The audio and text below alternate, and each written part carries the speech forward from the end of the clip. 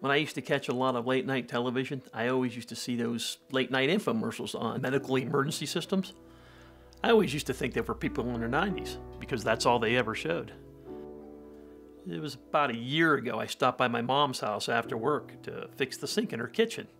And I was a bit under weather because of a cold that I had the week before.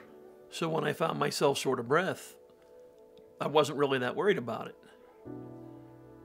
I was standing by the sink in the kitchen, and I felt this sudden intense pressure in my chest. It was like I stood up too fast, but much more painful.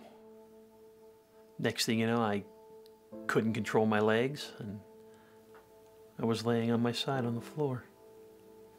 I couldn't call for my mom. I could hardly catch my breath. And that's when I saw it. That red button down near the floor. We had just installed an electronic caregiver for my mom. When we purchased it, Life Support Medical suggested that we install a few more emergency stations throughout our house. I touched that button. The next thing I knew, I was surrounded by EMT workers and I had an oxygen mask over my mouth. Today I made a lot of lifestyle changes to prevent another attack. I have those little red buttons all throughout my own house.